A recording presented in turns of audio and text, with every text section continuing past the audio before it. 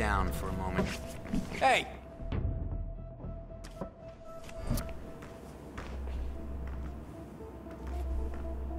It's a disgrace. Out in the streets. Did I just say that? Wow, that is so fascist. God, I'm getting old. So, let's have a look at you, Mr. Portman. Now be still as I remove the bandages. Oh. Oh my. It's astonishing. Not only are you the spitting image of Helmut Kruger, the swelling has completely subsided and there's not a trace of bruising.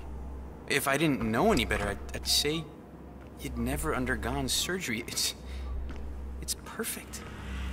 It's simply perfect. I'm sorry.